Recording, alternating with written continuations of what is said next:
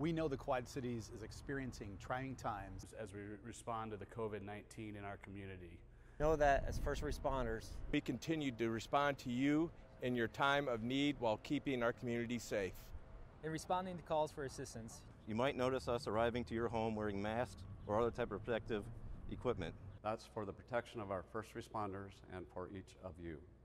When we arrive on scene, you might notice us asking a few more questions before we enter your home. That's for the protection of the first responders and for each and every one of you. You will also notice that we are still here. We will still get you the assistance that you need when you call 911.